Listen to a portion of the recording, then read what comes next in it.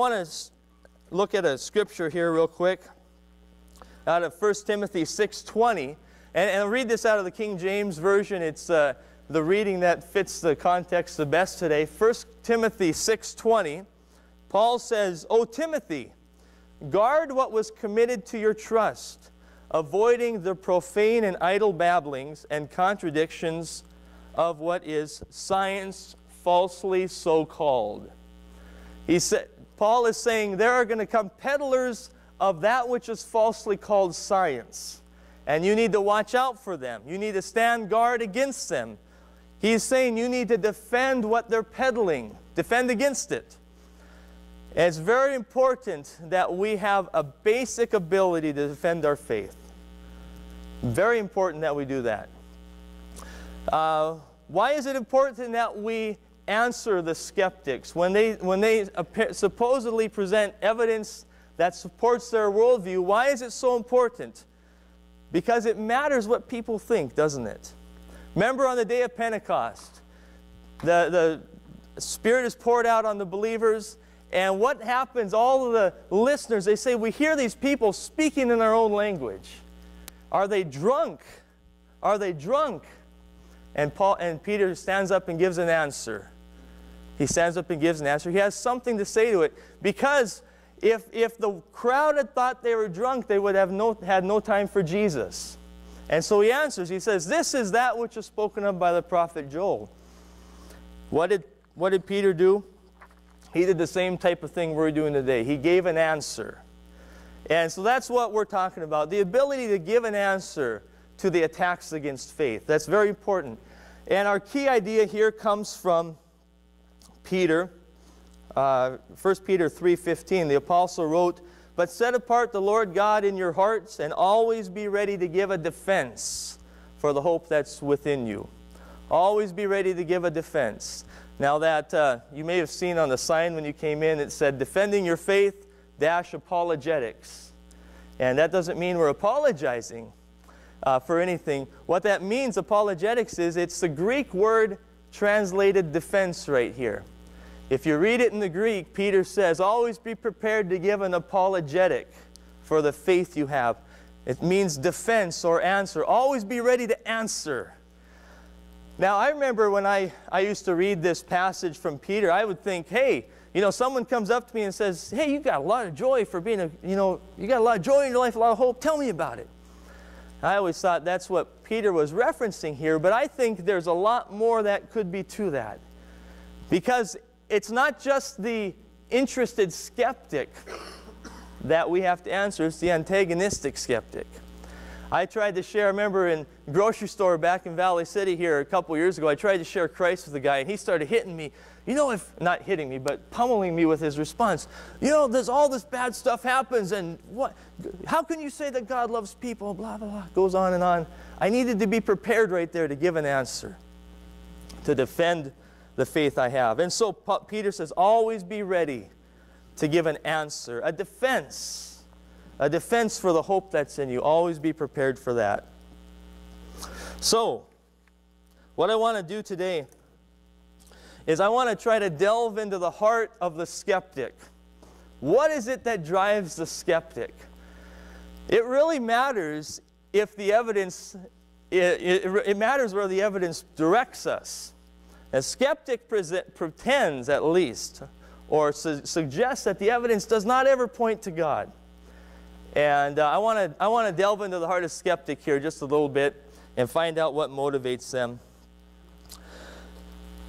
And I think the focus we want to say is, what is it that the skeptic does with what he finds? When they do the science, what do they do with their science? What do they do with their evidence? Okay. I'm trying not to make this too much of a lecture, but if I get boring, just help me out and raise your hand and ask a question, okay? But yeah. Okay, first thing that's so important to know is that behind every scientist there's a worldview, okay? Behind every single scientist there is a worldview. It's a way that they view reality. Now ours is a Christian worldview. It's sometimes called the Judeo-Christian worldview. It's the way we view reality. It's the it's the foundation on which we view reality and morality and so on. But for many, in science and in education, the worldview is something we call naturalism. Naturalism is the idea that there are natural explanations for everything in existence. And this is what drives the science of many scientists. It's naturalism. And what we're going to find today is that if it doesn't fit into their worldview, they have no interest in it. Okay? Now listen to this quote. You'll find it on the sheet there for those of you who are able to grab one.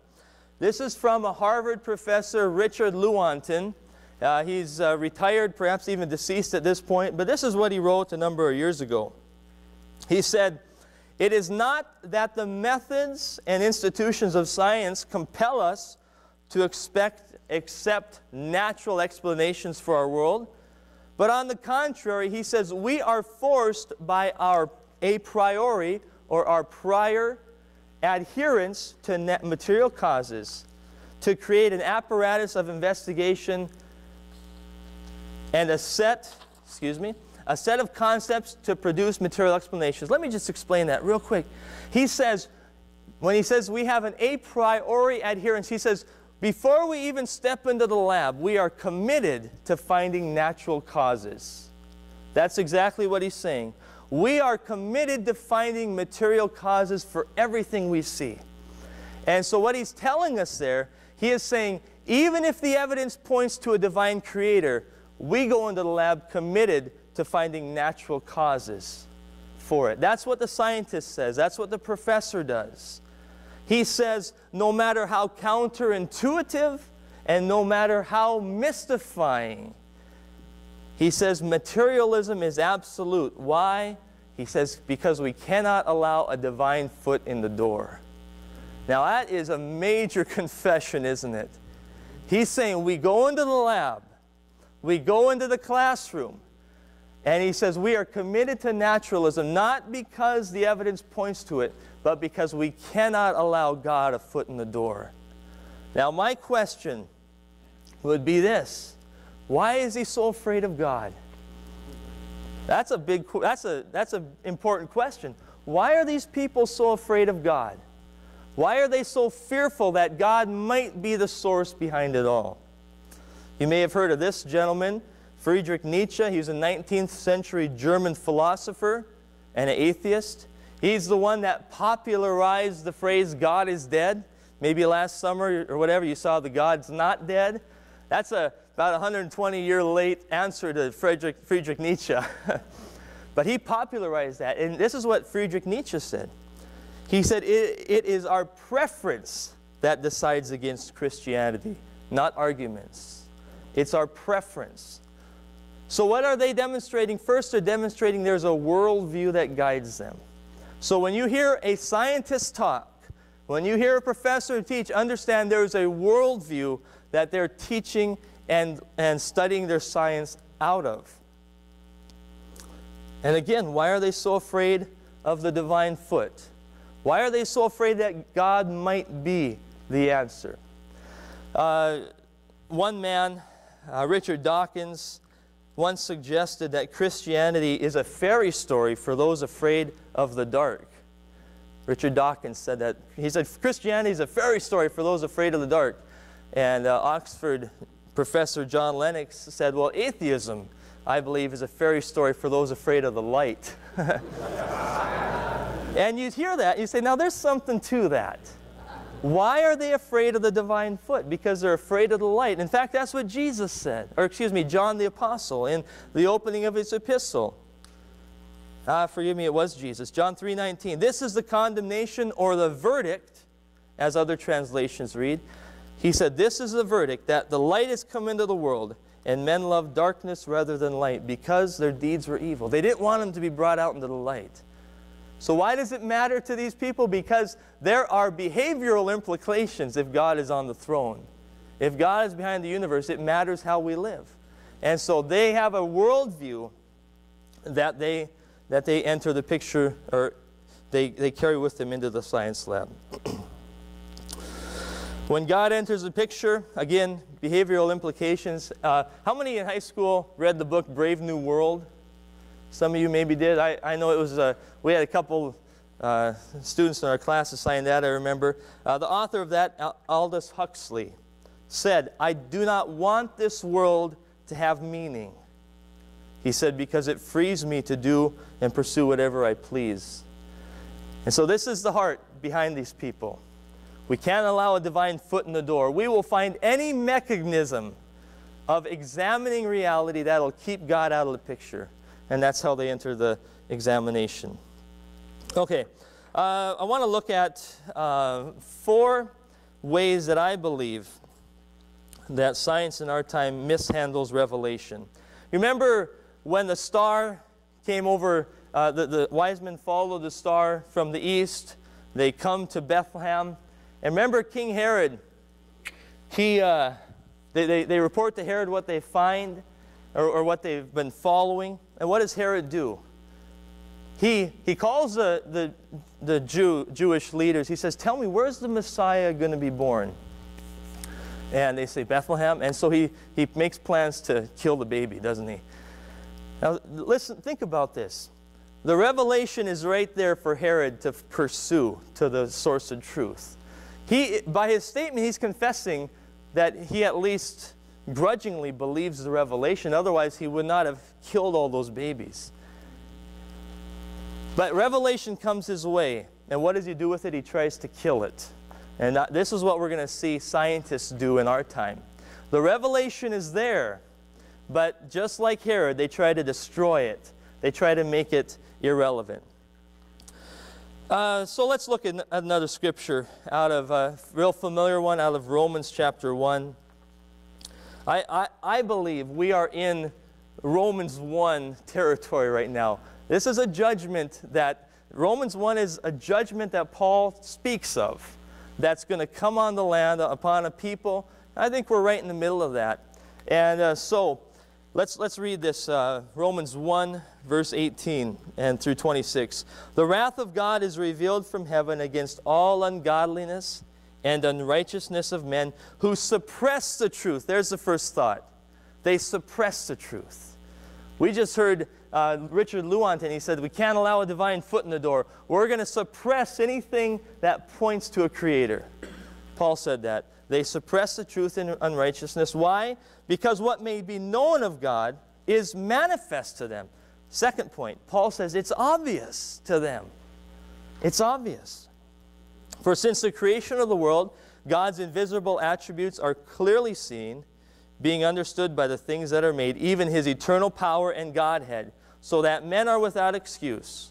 Because although they knew God, they did not glorify him as God, nor were they thankful, but became futile in their thoughts." Third key point, professing to be wise, they became fools. We're going to find that today. That the wisest, smartest people among us, when we really look at what they're suggesting, we're going to find that those professing to be wise have become fools because of their desire to keep God out of the picture. And finally, "Therefore God gave them up to uncleanness, in the lust of the heart, to dishonor the body among one another. They exchanged the truth of God for a lie." Number 4, key thought, they worshiped and served the creature. They worshiped and served the creature. That's another thing we find when we look at our times. People are serving the creature. And the fifth key thought here, this reason, God gave them up to vile passions. For even their women exchanged the natural use for what is against nature. The first thing we pointed out there was that men suppress the truth, is what Paul says. Atheist, philosopher, writer, and so on, Bertrand Russell, he was once asked, what happens if after you die, you find out that God really did exist? And he said, I would tell God, you didn't give me enough evidence. Now, the Bible challenges that idea. The Bible suggests it is men who suppress the truth. That it's not a lack of evidence, but it's a suppression of it. Okay, so let's look at 4 thoughts here. 4 areas that point clearly to a divine creator. And I want to look at how do scientists, naturalists, professors, how do they respond to this stuff?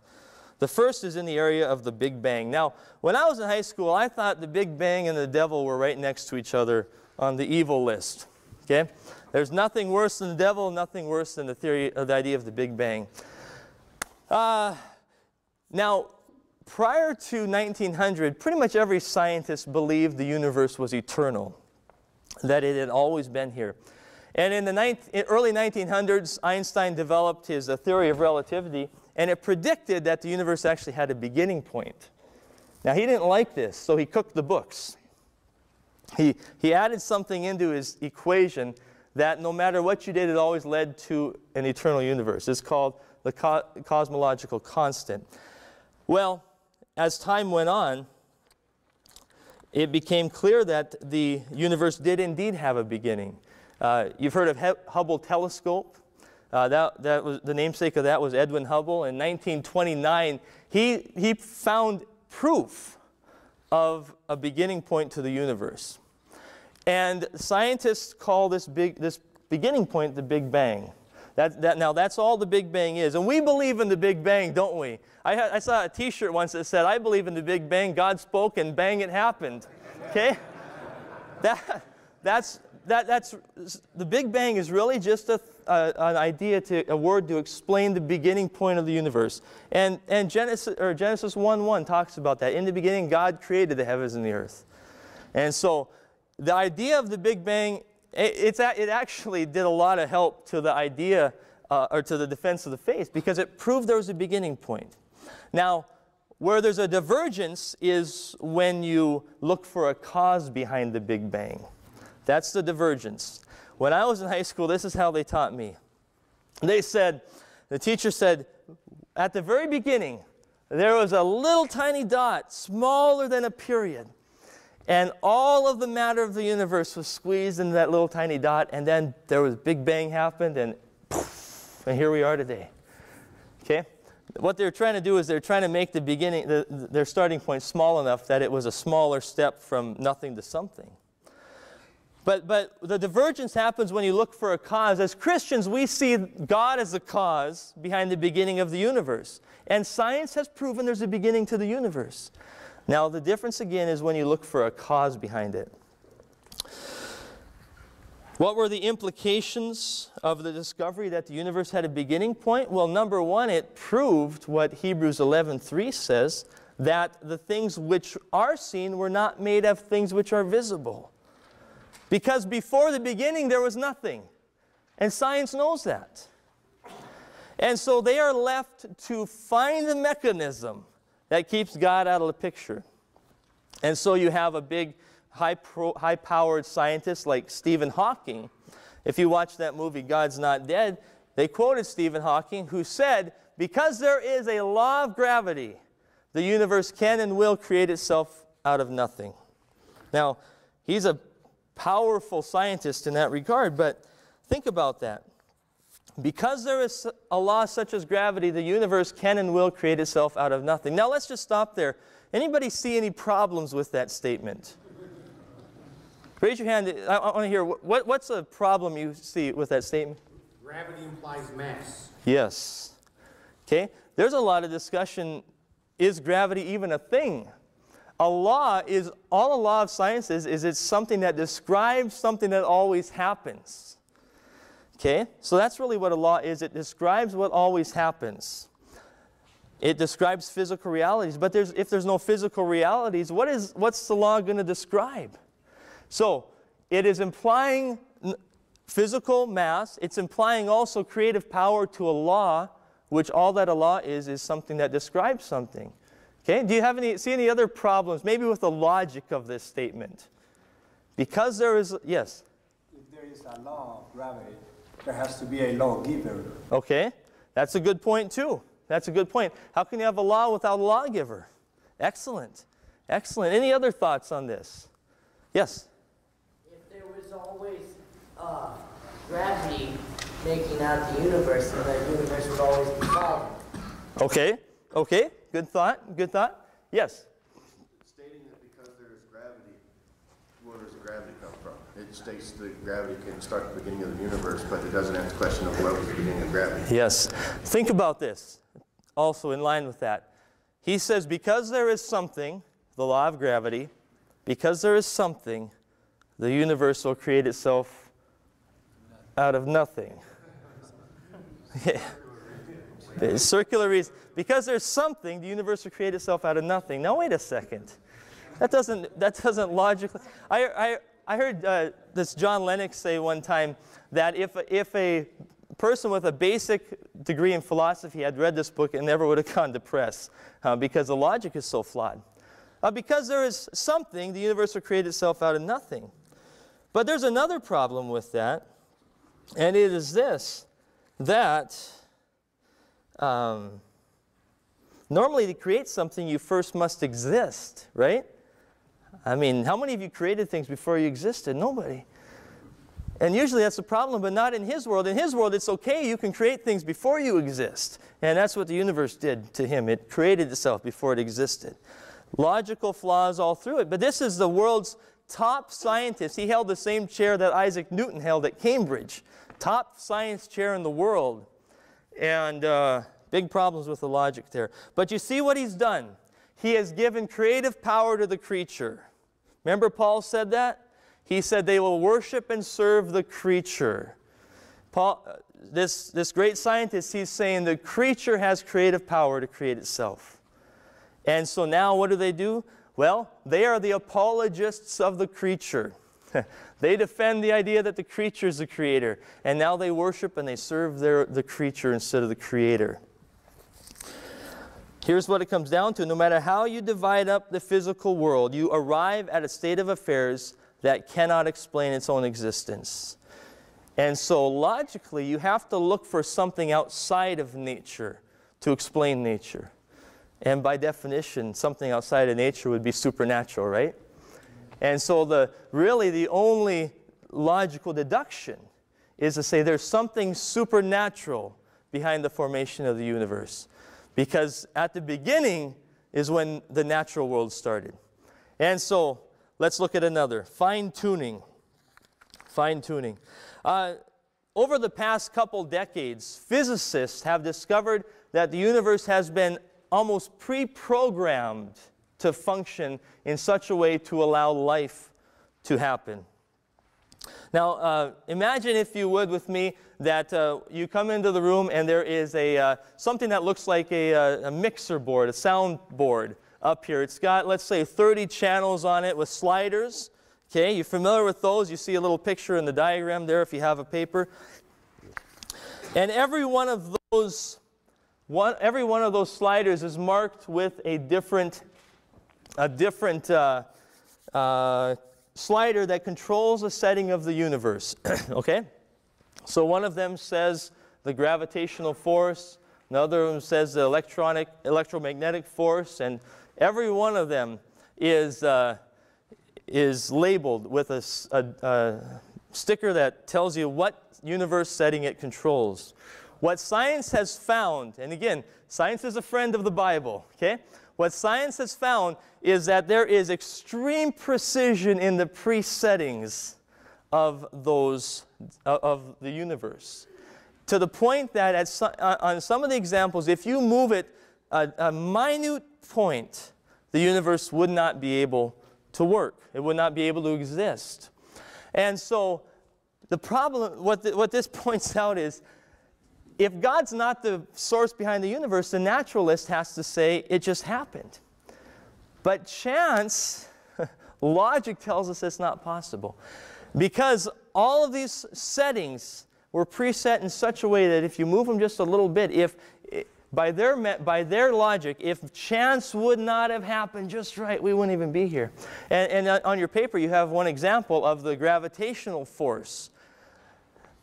And the description is this: if you had a ruler, the length of the known universe, and you move the strong gravitational force the amount of 1 inch, the universe doesn't function. It would not allow life-permitting planets to exist. Extreme precision in the tuning of the universe that allows it to, that permits life to exist. And so again, what do they do with this? What do they do with this? Well, they have to find, again, a mechanism to avoid God. And so one guy says, well, it's necessity.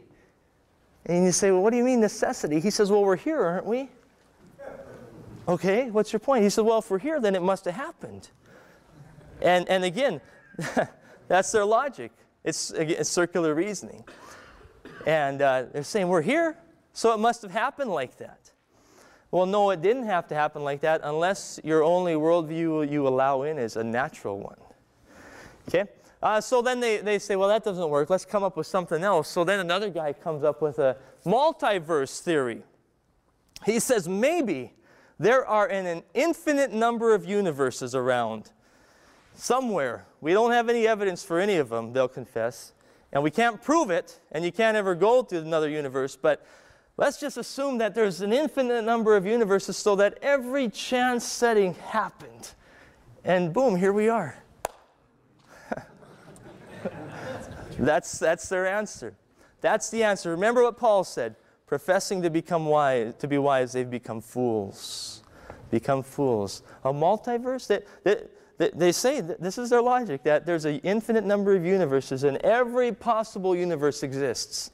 And ours is the one that works, and so we're here.